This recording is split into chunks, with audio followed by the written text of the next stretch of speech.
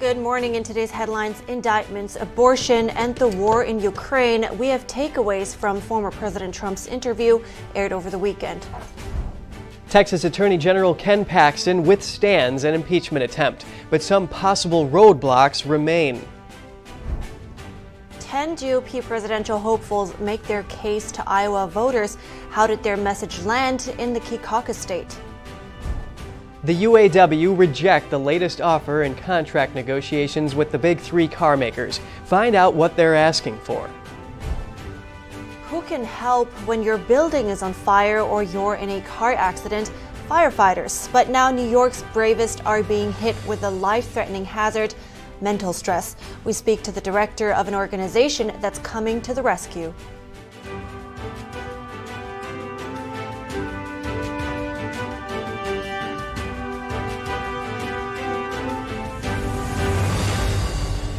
Good morning, all. Welcome to NTD. I'm Kevin Hogan. Good morning, everyone. Also for me, I'm Evelyn Lee. Today is Monday, September 18th. And you know, Evelyn, something to point out is that Trump was asked in his interview with NBC over the weekend whether he would seek a third term if he was reelected.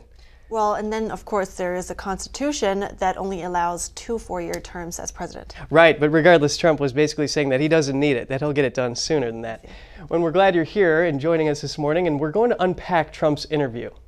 Right. In it, former President Trump defended his decision to challenge the 2020 election results. The 2024 candidate is facing an indictment in Georgia for disputing results from that state. The former president says he weighed advice from many different people after the 2020 election, but it was ultimately his own decision to formally challenge the results. Trump talked about the indictments against him, policies like abortion at the southern border, and ending the war in Ukraine. NTD's Jeremy Sandberg has some takeaways from Trump's interview. Former President Trump met with NBC's Meet the Press at his estate in New Jersey last week. The 2024 presidential candidate says although it's always time for a new generation, he doesn't think 80 is too old for the job. It's really a level of competency, not the age. A recent CNN SSRS poll found roughly 3/4 of Americans surveyed were seriously concerned that President Biden's age might negatively affect his current level of physical and mental competence. The GOP frontrunner says a competency test should be required for the role. Trump, who is facing 4 indictments, says he's confident he'll win his cases and doesn't think about them. He says it's very unlikely he would ever pardon himself if he wins back the presidency in 2024, and that he did nothing wrong by challenging what he said was a crooked election. There's so much proof of ballot stuffing. You know, it's amazing.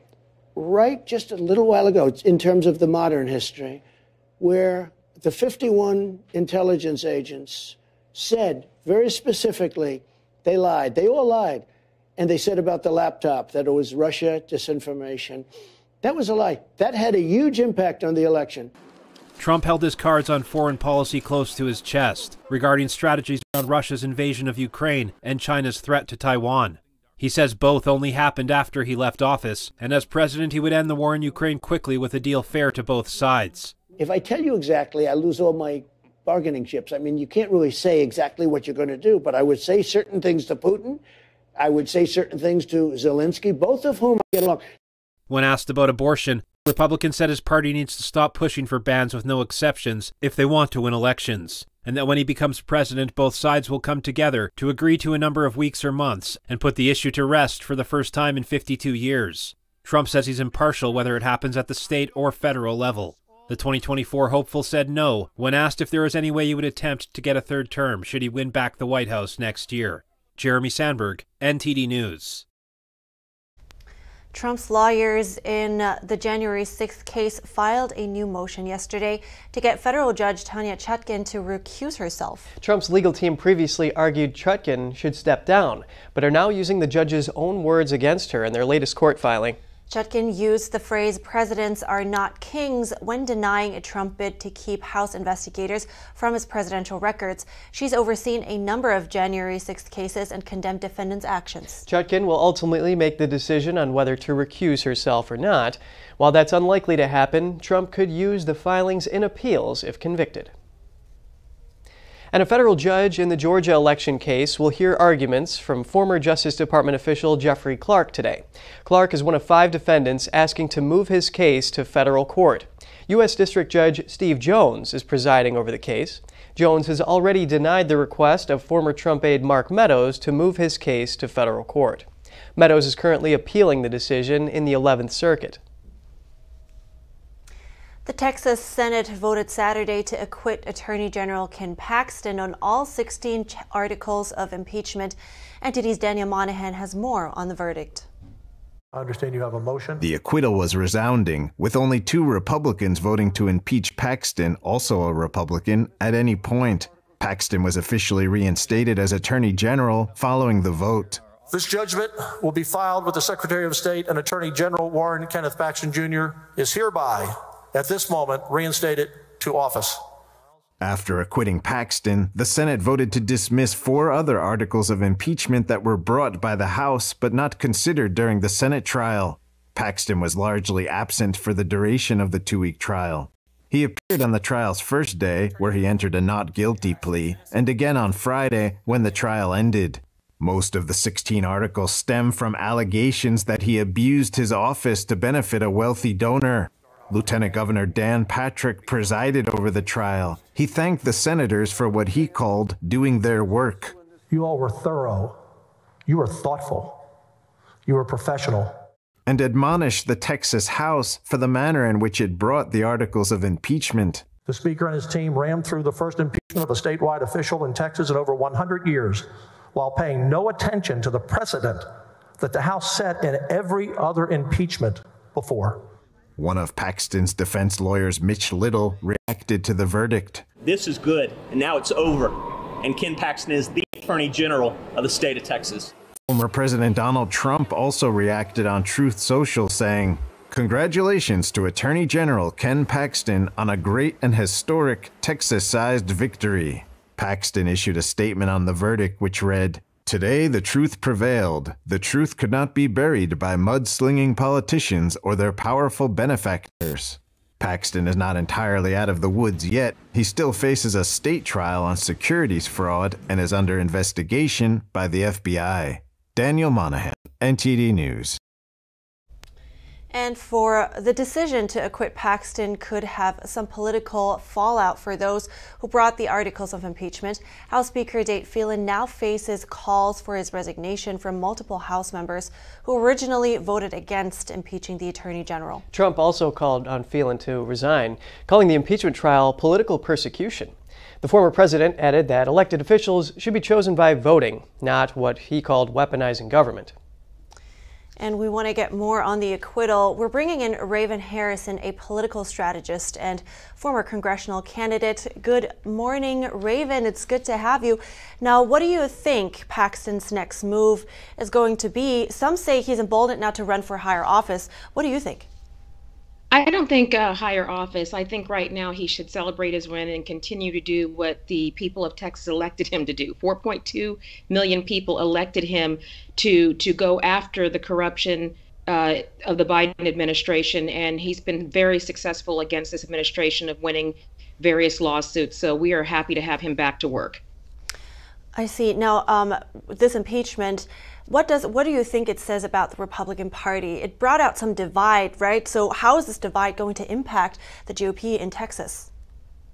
It highlighted the fracture I've been saying all along. We definitely have some fracturing in the Republican Party.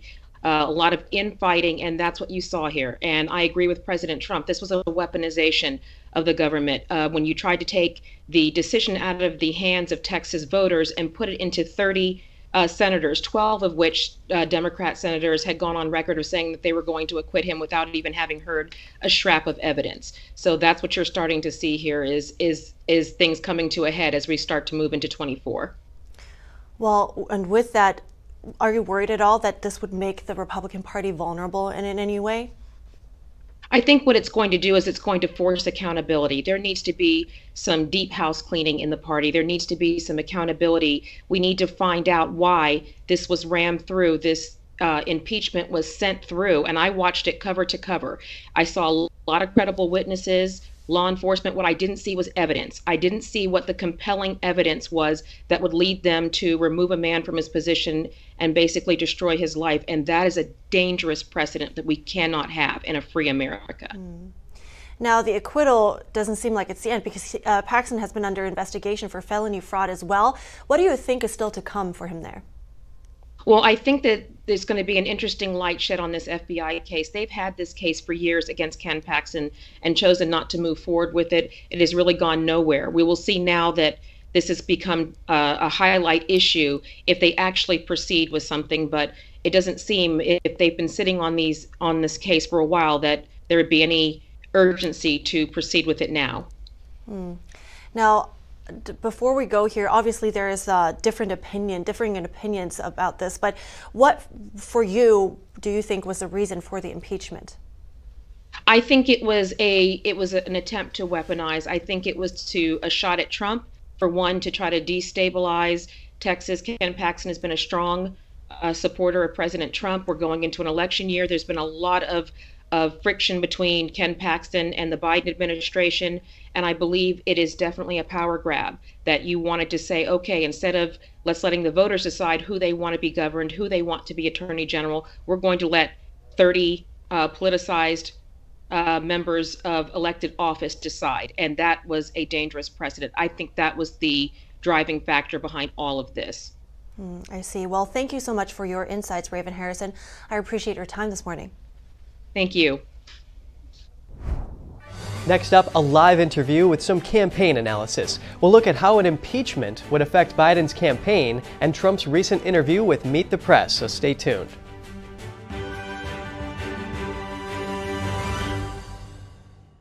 Anyone who's ever sold a home can tell you it is really hard. That's why who you work with matters.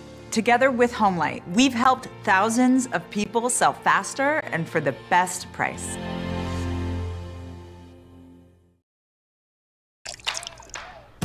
You're not gonna get it all right. Just make sure you nail the big stuff. Mama! Like making sure your kids are in the right seat for their age and size. Get it right at nhtsa.gov/the-right-seat. We would like to help you maintain a healthy body and mind so that you have the strength to enjoy a productive and fulfilling life.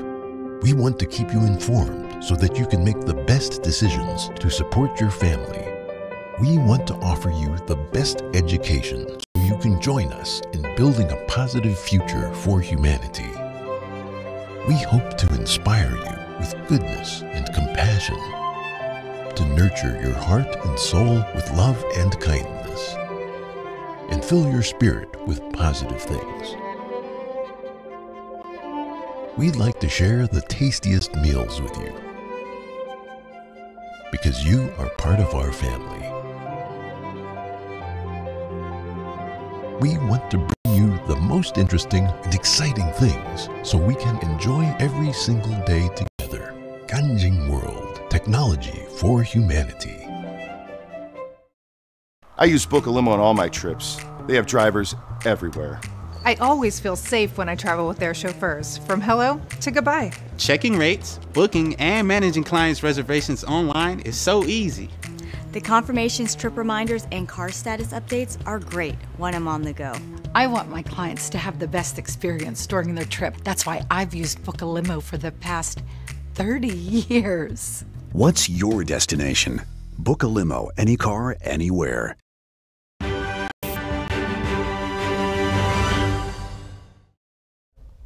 It's good to have you back with us. Now we're bringing in a political analyst to talk about how an impeachment of President Biden would affect the 2024 race, considering his likely challenger, Trump, has been impeached and acquitted twice. Joining us live is Lenny McAllister, a senior fellow with the Commonwealth Foundation. Good morning, Lenny. It's always great to see you. Good morning. Likewise. So there is a realistic possibility that Biden will be impeached. Now, the odds of him being convicted in the Senate are slim as it stands right now. But how would an impeachment affect Biden's campaign? I don't know if it would affect it that much at all. It's the same way impeachment twice has not impacted Donald Trump's poll numbers with his most ardent voters. You have to remember that the people that are for President Biden, more than being for Joe Biden, they're against Donald Trump. And they still see an incumbent president that's seen as a moderate Democrat as being the best choice to go up against Donald Trump in 2024. So if you end up having an indictment of President Biden, you're going to probably see the same dynamic on the left that you saw with Donald Trump on the right, that the indictments are going to be seen as a scar of martyrdom that's going to be used to raise money and coalesce a base to say we have to win in 2024 against the other side. And now you're just going to have two major political parties using these indictments as scars and battle wounds to bolster the case against the other side moving through the next 16 months. Right, we've seen tens and tens of millions of people vote for Trump even following these impeachments, and of course we've seen ardent voters, like you said, just still strong in the polls for Trump despite the indictments. Can you compare and contrast Biden's brewing impeachment with Trump's first? I think the difference really is with the Trump indictment, the first indictment in particular. Both of those indictments are a little bit more political. The one that came after January 6th, there was tangible evidence in a scared nation during the pandemic. And so there's a little bit of a different tone to that second indictment. But the first one was one where people said, why are we doing this? It's a bridge too far. And one of the things that the American people forget is the fact that the Democrats were obsessed with indicting Donald Trump in 2019 going into 2020. At the same exact time, the COVID virus was taking over China, and we should have been more on alert. And people blame the White House for not doing that, but people forget that the Democrats were more concerned about indicting President Trump going into the 2020 election than they were about dealing with COVID. You had Nancy Pelosi, you had Bill de Blasio telling people to go out for Chinese New Year and focusing on that and the indictment, not on this weird new virus coming over from China that we weren't getting a lot of information about. So I think people will look at the first indictment of Trump and the Biden indictment and impeachment process, impeachment process, the same exact way. It's highly political, and they're going to eschew it as much as they possibly can. An interesting fact here is that both of these, the would-be impeachment and Trump's first impeachment, were both over Ukraine. Of course, Trump's involving this alleged pro quo to have Zelensky investigate Biden, and now Biden being allegedly involved with Hunter's business dealings in the foreign country. So I want to know, what did you think of Trump's interview with Meet the Press? It was typical Trump. I mean, the bottom line is Donald Trump has a narrative he has to continue to bolster. He has to continue to advance. And look, it works for him. It creates protections for him. And on top of that, he can fundraise and coalesce the base. He can use the type of rhetoric he's been doing now for almost 10 years to beat down his opponents and bring his allies together. And the other thing it does as well is it forces his opponents in this primary to be on the defense, just the same way they were in 2016. People are more afraid of making him and his base angry, more his base than him, than they are about telling the truth or standing up and taking a cause. You see that DeSantis is trying to do that now, but every time he does that, Trump gets another platform, he says another thing, and there's a consequence that DeSantis has to deal with subsequent. He's always on the defense. He's not doing enough to be on the offense and cut down those poll numbers and make it a competitive race. Right, and Trump didn't rule out the possibility of him pardoning himself if he does win re-election. Let's talk about the underdog, RFK Jr. Thankfully, they apprehended the man that was impersonating a U.S. Marshal who was armed at his rally. But what did you think of his comments in Los Angeles? I think RFK is building a narrative of there's a viable second option in the Democratic Party, even though he is a lot more moderate than even Joe Biden is at this point in time. Biden was a moderate, then had to acquiesce to the far left once he got into the White House, particularly during the pandemic. I think RFK is trying to find a way to at least have that contrast between Biden and himself. And furthermore, I think that Republicans want to see RFK Jr. be able to show that contrast between Biden and himself. You know, he is the fly in the ointment that the Democratic Party really wishes would go away, because not only is he basically competing against an incumbent president, which you never want. Ask Jimmy Carter about that with Ted Kennedy, RFK's uncle. But on top of that, he is saying things that many in the right-wing base agree with. So this is something that could split a vote, that can cause a controversy, and if it ended up happening on a debate stage between RFK Jr. and Biden, it's enough to trip Biden up. The one thing, if we remember, in 2019, Joe Biden, then the former vice president, didn't do well in any of the debates. The last thing they want is another contrast to remind people of how bad he did 4 years ago, much less now. Well, I really appreciate your analysis on this. Lenny McAllister with the Commonwealth Foundation, thank you. Thank you. God bless. A group of House Republicans announced a deal yesterday to provide temporary funding for the government. Members of the conservative House Freedom Caucus and the more moderate Main Street Caucus came to terms on a short-term stopgap bill to keep the government open until the end of October. The deal includes a spending cut of more than 8% on agencies, apart from the Departments of Defense and Veterans Affairs. The measure also includes restrictions on immigration and the U.S. border with Mexico. It does not include funding for Ukraine, which Biden requested. It's unclear if the measure has enough support to pass the chamber.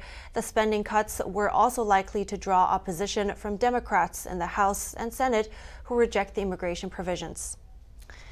And casual Friday every day, that's how things are shaping up for the U.S. Senate. It's axing its dress code for elected members. Senate Majority Leader Chuck Schumer sent the Senate Sergeant at Arms the directive. One lawmaker who will definitely benefit from the policy change is Democrat Senator John Fetterman. He can now keep his trademark hooded sweatshirts and gym shorts while at work. Fetterman previously had to employ a workaround to wear his preferred attire, voting from a doorway rather than the Senate floor. The easing of rules, however, doesn't apply to visitors. They'll have to keep those coats and ties on if they're men and business attire if they're women. Just ahead, White House National Security Advisor Jake Sullivan meets secretly with China's top diplomat over the weekend, and a flurry of military activity around Taiwan follows the visit. Get more after the break.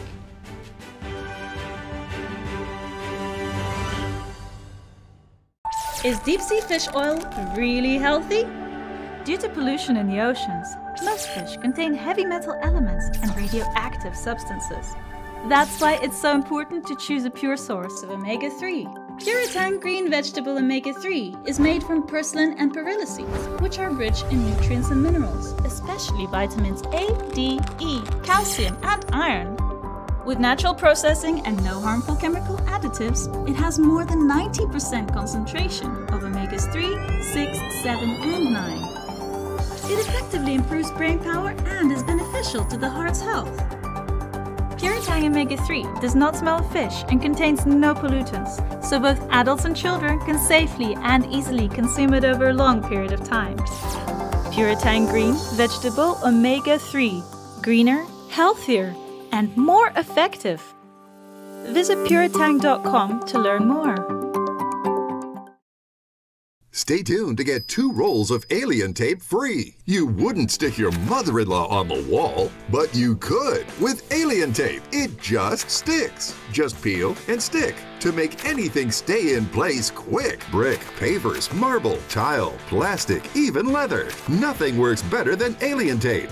You wouldn't stick your fishbowl on a moving car, but you could with alien tape. The secret is nano-stick technology that grabs and locks on to secure one side of the surface to the other. Alien tape secures in seconds, then twist, pull, and rinse to reuse. Call or go online to get your first roll of alien tape for just $19.99, plus shipping and processing. But to make this deal really stick, we'll give you 2 more rolls absolutely free. You get 3 rolls of alien tape for one low price. Order now. To order, call 1-800-490-1364 or go to tryalientape.com. So call 1-800-490-1364 or order online at tryalientape.com.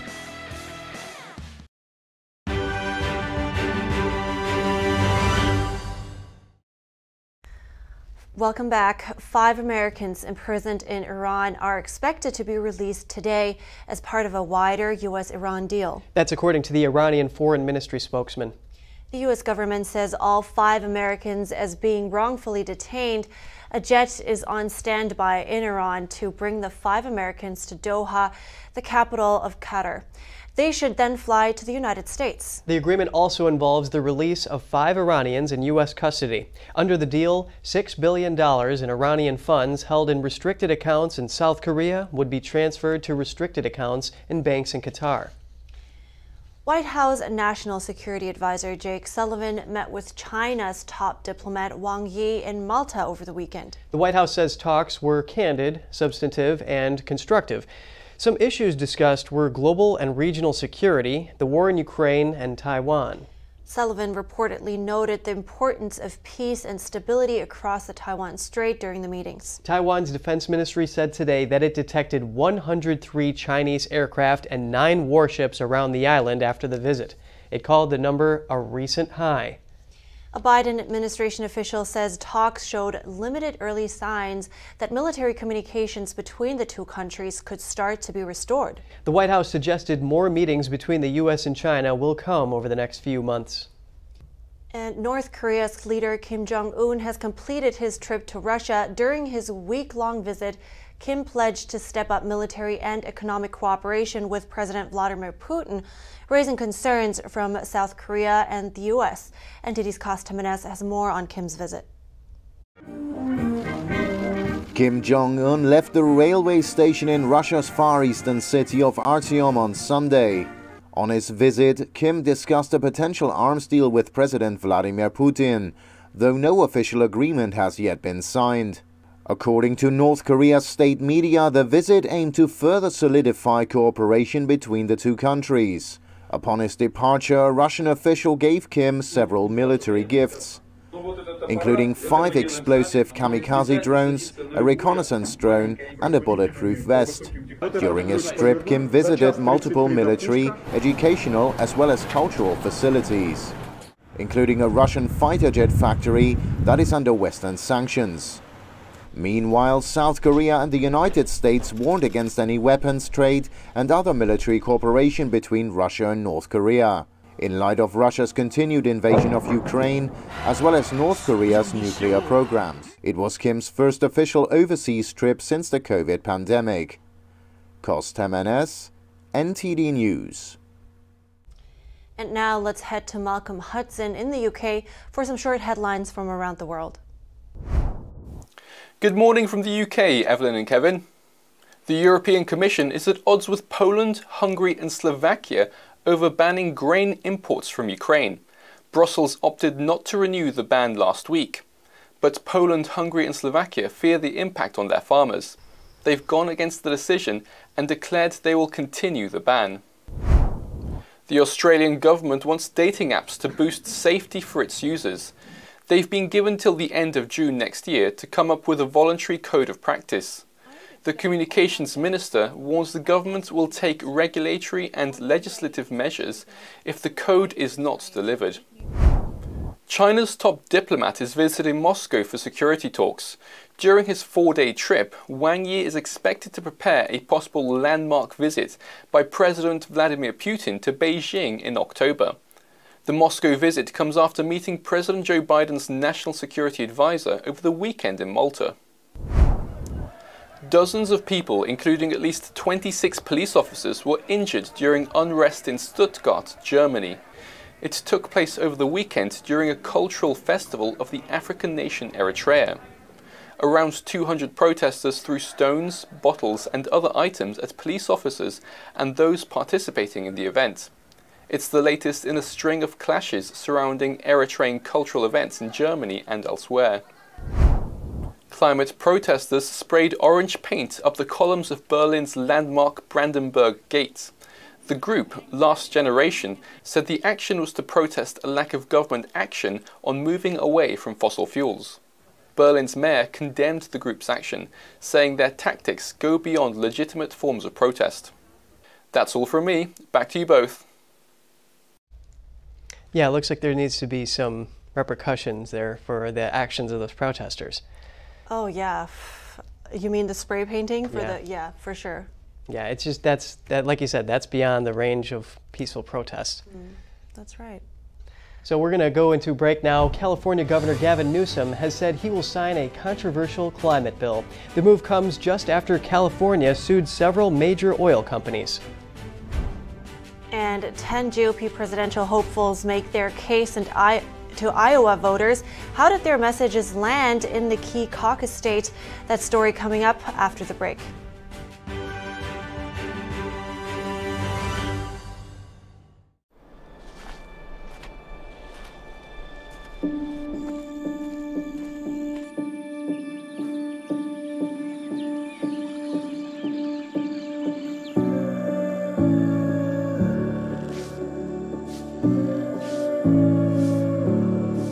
1 in 5 children worldwide are faced with the reality of living without food. No family dinners, no special treats, no full bellies. All around the world, parents are struggling to feed their children. Toddlers are suffering from acute malnutrition, which stunts their growth. Kids are forced to drop out of school so they can help support their families. COVID, conflict, inflation, and climate have ignited the worst famine in our lifetime. And we're fed up. Fed up with the fact that hunger robs children of their childhood. Fed up with the lack of progress. Fed up with the injustice. Help us brighten the lives of children all over the world by visiting getfedupnow.org. For as little as $10 a month, you can join Save the Children as we support children and families in desperate need of our help. Now is the time to get fed up and give back. When you join the cause, your $10 monthly donation can help communities in need of life-saving treatments and nutrients. Prevent children from dropping out of school. Support our work with communities and governments to help children go from short-term surviving to long-term thriving. And now, thanks to special government grants, every dollar you give before December 31st can multiply up to 10 times the impact. That means more food, water, medicine, and help for kids around the world. You'll also receive a free tote bag to share your support for children in need. Childhood without food is unimaginable. Get fed up. Call us now or visit getfedupnow.org today.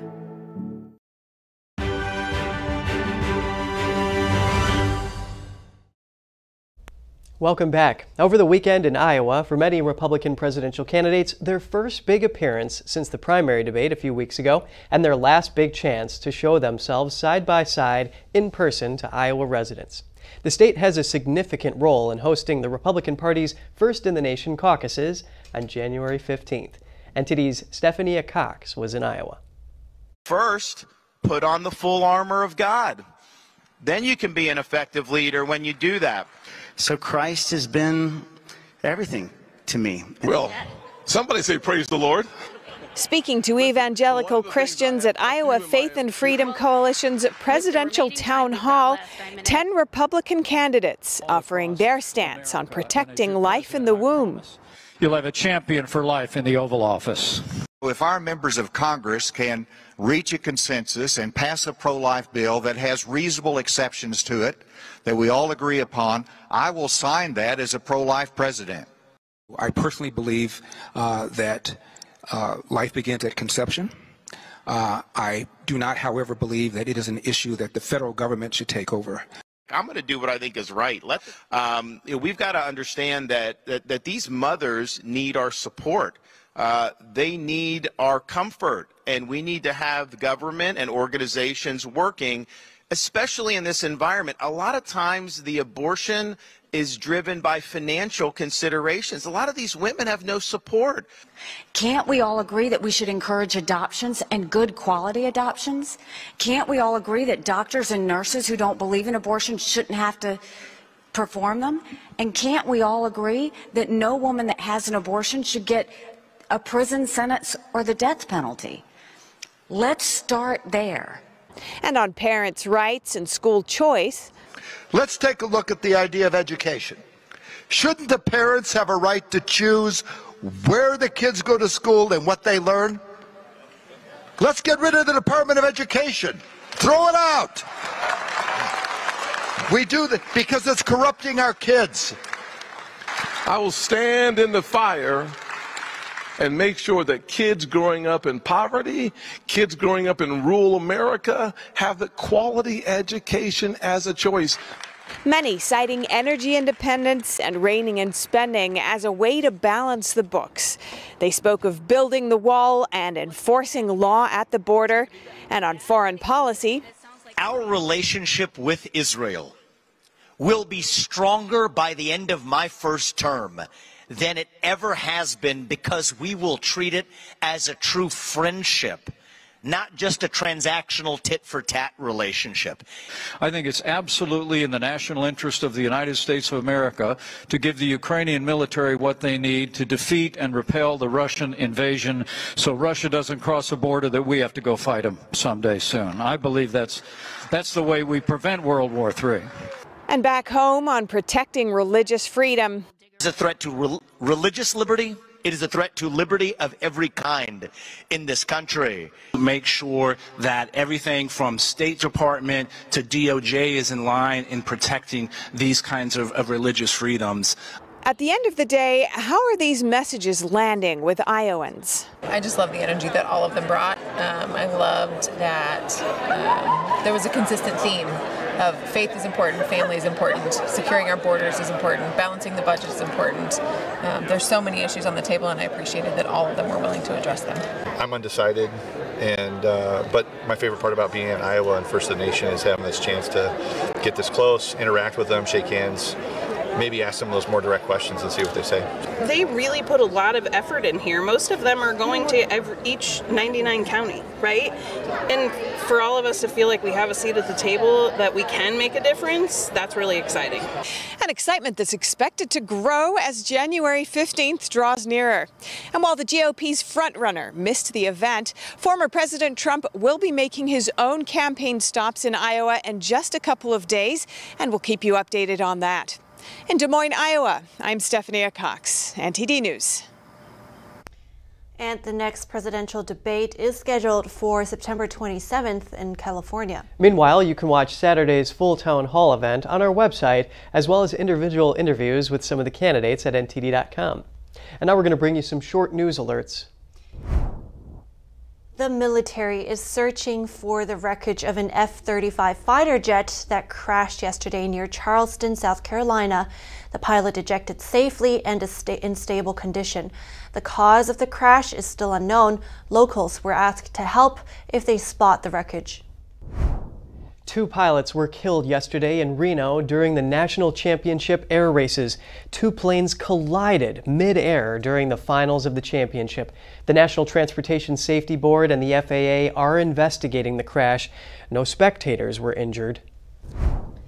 An LA County sheriff was shot in an ambush while sitting in his cruiser. He was found unconscious in his vehicle, but later died of his injuries. Video shows a car pulling up next to the sheriff. A $250,000 reward is being offered for information on the shooter. The owner of a New York City daycare and a neighbor have been charged in connection with the death of a 1-year-old after possible exposure to fentanyl. 1 other child remains in critical condition, and 2 others are currently in stable condition. California Governor Gavin Newsom said yesterday he would sign legislation pertaining to emissions disclosure. The bill would require large companies to disclose what it calls greenhouse gas emissions. The bill requires companies in California with a turnover of at least $1 billion per year to disclose what it calls their Scope 1, 2, and 3 emissions. Newsom also said he would sign a related bill that would force large corporations to disclose what it calls their climate-related financial risks. The bill is expected to apply to nearly 5,500 companies. Multinational companies, including Apple and Microsoft, have voiced support for the bill, which some lawmakers say could still be challenged in court. The move comes shortly after the state sued several major oil companies, including ExxonMobil and Chevron. According to a court filing, the companies are accused of playing down risks posed by fossil fuels and causing tens of billions of dollars in damages, as well as deceiving the public. And tens of thousands of demonstrators flooded the streets of Midtown Manhattan yesterday, demanding an end to what they call environmental injustice. An estimated 75,000 people took part in the protest. The mass demonstration is part of a global wave focused on ending what it calls the era of fossil fuel reliance. It's a lot of people. That is. Well, and moving on, rural mothers are facing a growing problem amid the increasing closures of rural birthing centers. The closures have worsened so-called maternity care deserts, counties with no hospitals or birth centers that offer obstetric care. There's a growing crisis for U.S. mothers living in rural areas. Less than half of rural hospitals have maternity units where obstetric care is provided. Roughly 2 million mothers of childbearing age are affected by the shortage.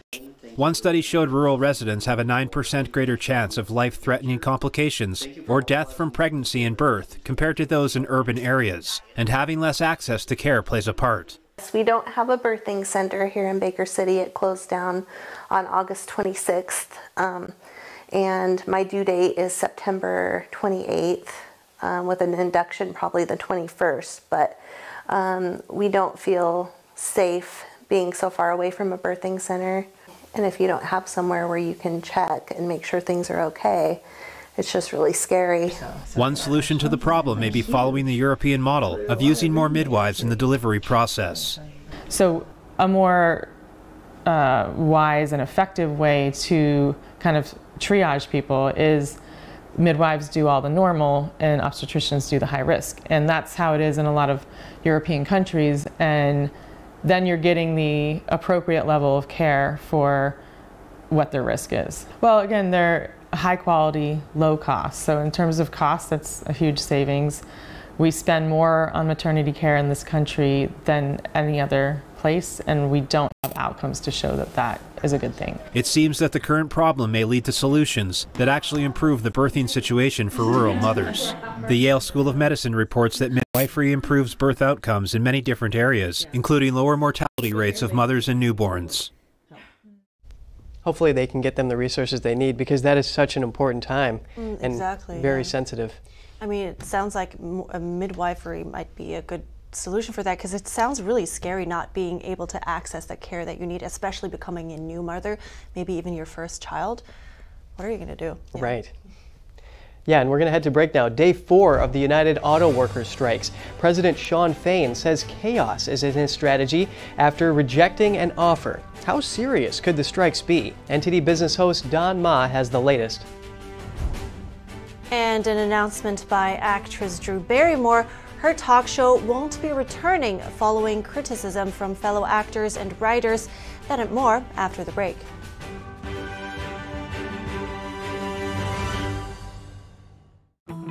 Bars should lock up criminals, not your back. Don't get the shakedown from lesser spine surgeons who utilize screws, rods, and disc replacements. At Bonatti, no hardware is ever used. 65% of patients come to us after receiving failed back and neck surgery at other facilities. With 98.75% patient-reported satisfaction, you don't have to be a prisoner to your pain. Bonatti succeeds where others fail.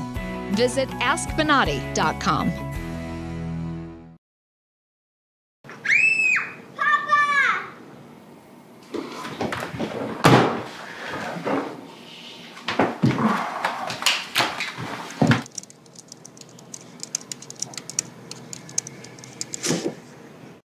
It's all good, baby. Is it really all good? If you love me enough to routinely test your handyman skills, not to mention the strength of your marriage, then of course you'll visit nhtsa.gov/the-right-seat to make sure I'm in the right car seat.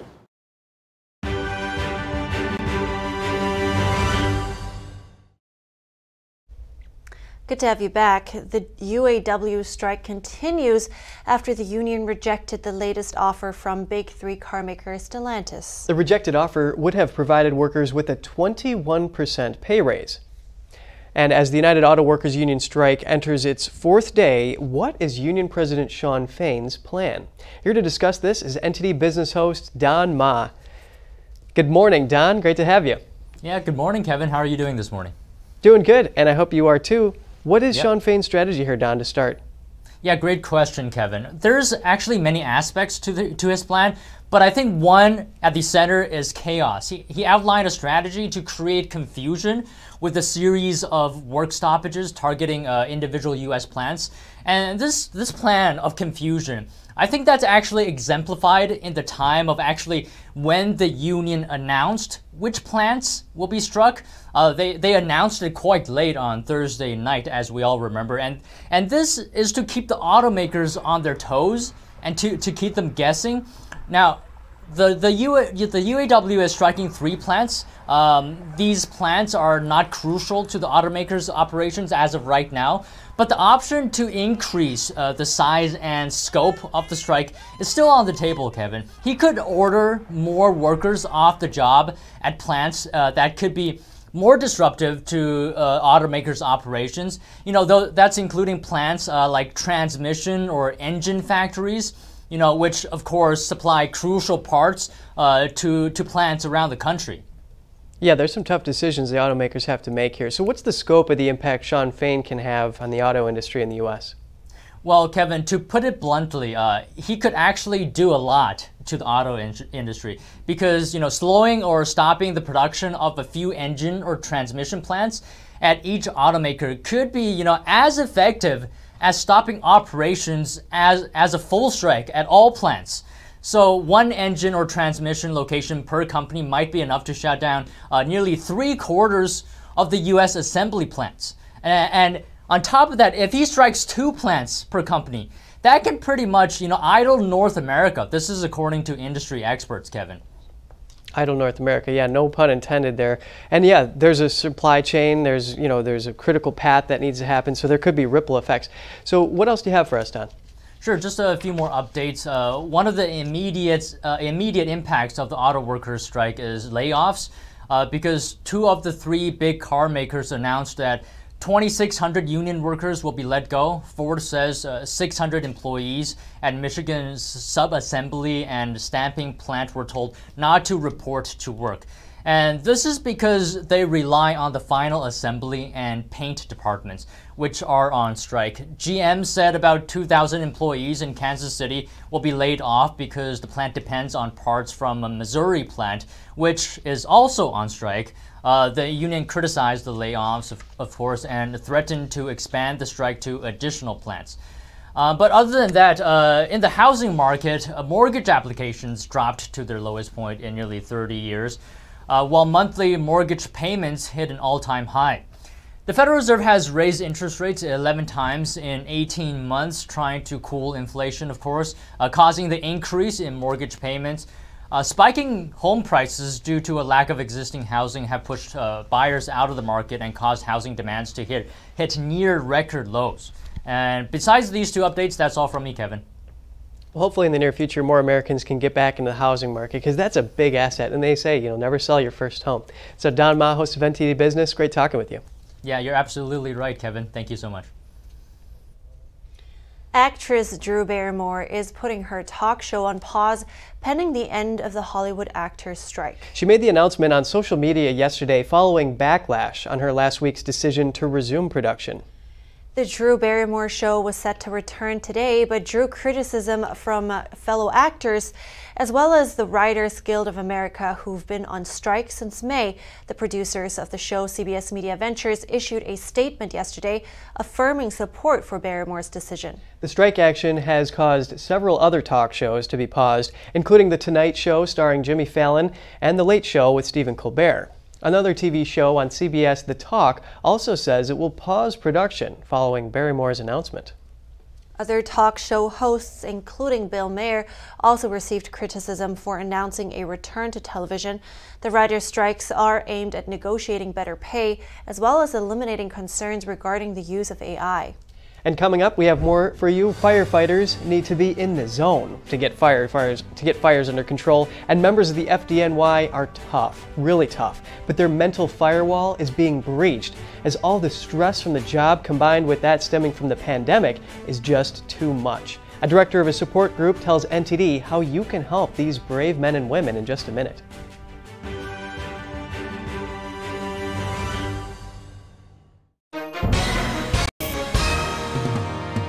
Hi everyone watching at home. We're here to remind you that if you or someone you know were injured in an accident that was not your fault, listen up. We have live agents available right now to answer your questions and tell you how much your case is potentially worth.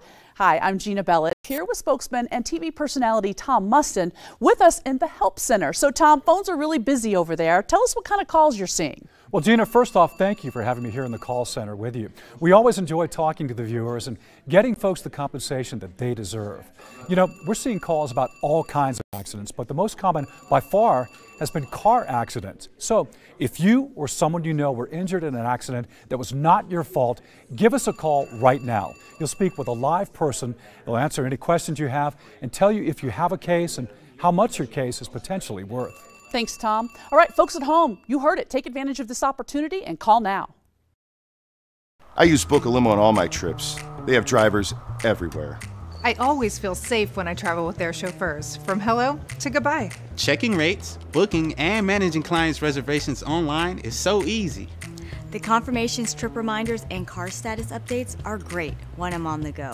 I want my clients to have the best experience during their trip. That's why I've used Book a Limo for the past 30 years. What's your destination? Book a limo, any car, anywhere.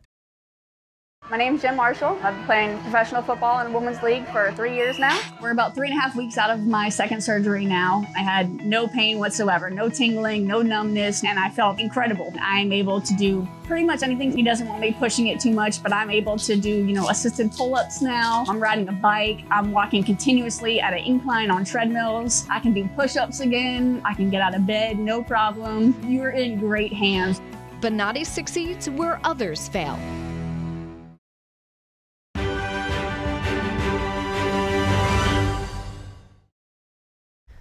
Welcome back. The mental well-being of New York City firefighters is under threat. Yes, it is serious. A daunting job combined with pressures stemming from the pandemic are pushing some of these extremely tough and resilient first responders to the brink. But there's a glimmer of hope that has been invaluable to helping them cope. I investigated in New York City. Take a look.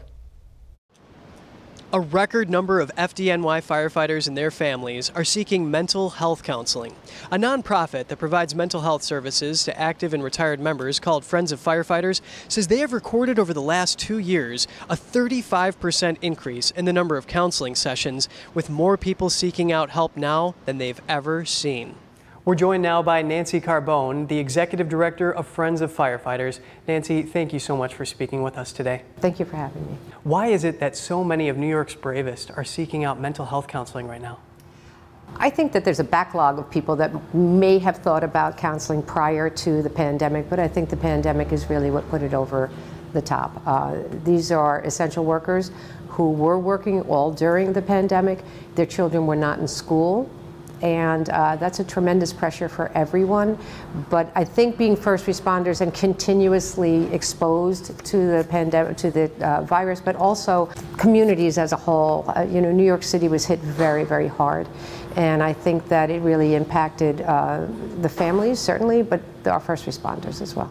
Yes, the city was under lockdown, and that could be stressful for everyone, let alone people who risk their lives going into burning buildings with noxious fumes, carrying heavy equipment. So tell us more about your efforts during and after the pandemic. Well, during the pandemic, we had to have an approach that would protect our staff, but also the members of the department. So we were doing drop-offs to the houses, different materials.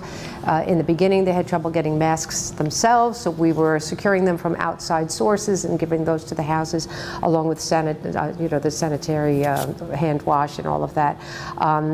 Primarily, though, we really were making it known that we were available for them to talk to. So prior to the pandemic, we switched over to, well, we didn't switch over, but we added an online presence, primarily for the firefighters that are not in this area and could not drop in. So going into 2020, we had 8 locations throughout the city in Long Island. We now have the 1. And the reason being is during that time, and I didn't know how long it would be, we were not going to maintain all of those locations. So we stayed at the 1 location, which is the one we're in. It's an 1871 firehouse that was, a new one was built up the street. So it's not decommissioned, but it's not active. After the pandemic, it became very clear very quickly that our numbers were starting to uptick. And at this point, it's 221% increase since 2020. So have you seen any measurable results on how you're able to improve their mental health? Yeah, that's a wonderful thing, is when you start to see them. Now, I'm in the position where I see people coming and going, unless they're still the people that are online doing their counseling, and I see them physically changing. I see them lightening up. But the counselors themselves are seeing progress across the board, as long as people have a place to go where they can be heard and understood, and perhaps get some help on how to navigate, which is a very uncertain time. A member of the community shared his thoughts on the importance of firefighters and keeping them mentally healthy. Very important, very important. Their mental is everything, because when they're going in trying to save lives, they need to be mentally ready to perform their duties daily. And how important do you think it is for the city to provide them the resources they need? Very important, because they are very important to the city itself. Fires in New York City, they're not like regular fires, like regular house fires. You have a fire here, you see how the buildings connect? It can easily spread. So we need as much firefighters as possible. Carbone says there is a way for the community to help, and that is to support organizations like hers with donations. One way to do that is buying tickets to their fundraiser in October. And you can help them achieve their goal of raising $200,000 by attending their 16th annual gala on October 19th at Pioneer Works at 159 Pioneer Street in Brooklyn. What a great way to spend your time to help the community. And you know, Evelyn, back in the day, because they said they had one of their family members as a Bronx fire captain, they would go into buildings without a mask. And they said if you wore a mask, you were a wuss. Wow, well, what to say about that? I'm just glad they know better now, but that's rough. Yeah, they have to wear masks now, otherwise you get written up. Yeah, exactly. Otherwise, it's also quite negligent, I would say. But all right, that's all for today's program. We'd love to hear from you at goodmorning@ntd.com. So write us an email if you'd like. Thanks for watching. I'm Evelyn Lee. And I'm Kevin Hogan.